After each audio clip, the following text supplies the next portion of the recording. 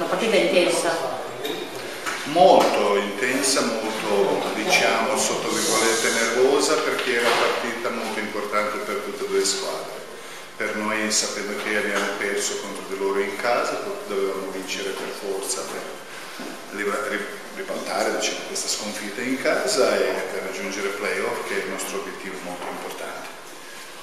Per loro uguale, partita importantissima.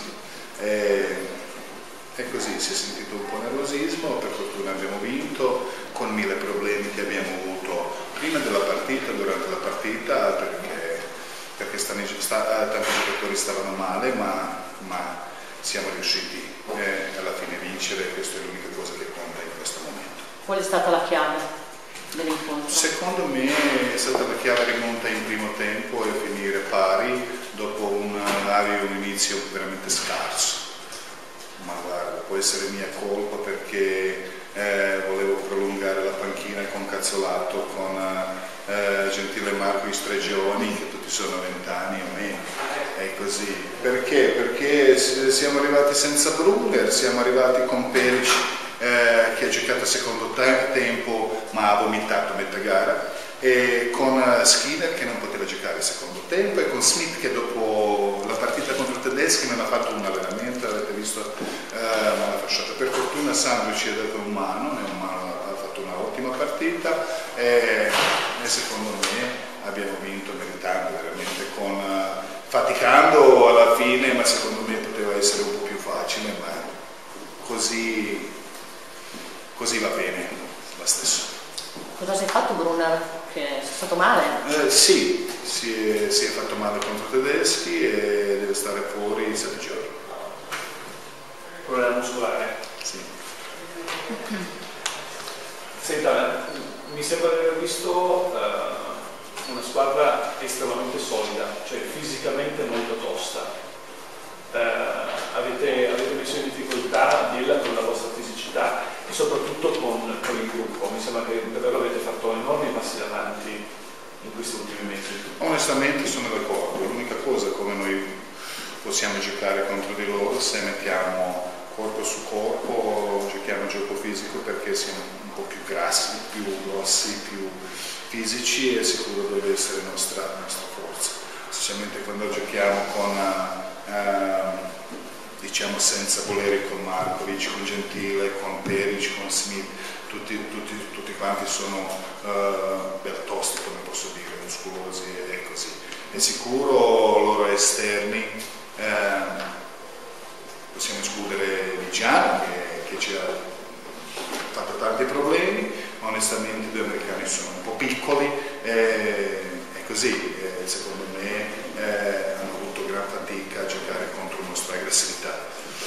Per nostra sfortuna hanno fatto 2 o 3 triple alla fine, nell'ultimo secondo, e sono riusciti a ribaltare, tornare, ma come ho detto, segnando tiri liberi alla fine voleri, secondo me meritavamo questa vittoria piena. Coach, un commento sulla partita di Gentile e su quello che sta facendo nel corso di questa stagione. Insomma, anche stasera nel battibecco con Miura, che si è visto un ragazzo non solo pronto sotto un certo punto di vista tecnicamente, ma anche caratterialmente un ragazzo che non teme confronti in campo con nessuno problema. No, io posso dire solo una cosa che ho ripetuto 1000 volte: siamo fortunati e felici che lo abbiamo, ma secondo me lui è veramente fortunato dove si trova, che minutaggio e status prende, un livello veramente importante, perché stasera lui ha fatto ottime cose, onestamente ha fatto 2 o 3 diciamo, non so, ma io sono allenatore dove un giovane può fare errore, perché senza questo credito poter fare errore non c'è miglioramento. Solo non può avere approccio e comportamento come ha avuto inizio della partita insieme con Montaiuna. Se avete visto, quando ho cambiato tutti e 2 li dovevo massacrare, veramente quasi ho tirato loro mai, perché devono giocare, devono avere atteggiamento corretto, e così si può migliorare. Lui ha migliorato molto, ma secondo me i margini sono veramente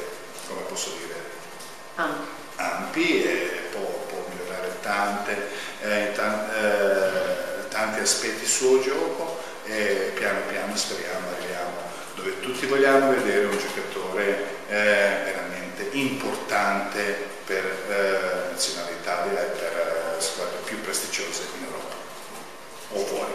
Sento ancora una cosa, quanto conterà la scelta di Benetton, poi di cui si è parlato tanto ultimamente sulle sue scelte future, su quelle anche dei giocatori, prima ho chiesto a Gentile sul suo futuro, lo vedremo il prossimo anno, e quanto conteranno i risultati invece? Perché io sono allenatore, mi preoccupo o sono concentrato solo a cose dove posso dare il mio, come posso dire, impatto, posso dire così. Tutto l'altro, decisioni altre che io non posso cambiare, onestamente non voglio discutere, non voglio parlare, e così.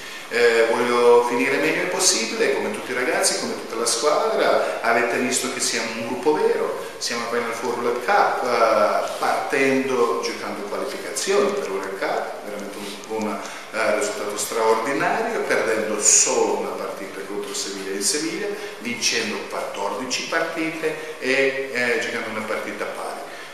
In campionato inizio abbiamo tanti problemi, prima di tutto perché tanti giocatori infortunati, tanti giocatori giovani che servono tempo per stare insieme, ma nell'ultimo periodo piano piano veramente, onestamente oggi con tutti i problemi che abbiamo avuto, vincere in queste condizioni è veramente una impresa vera.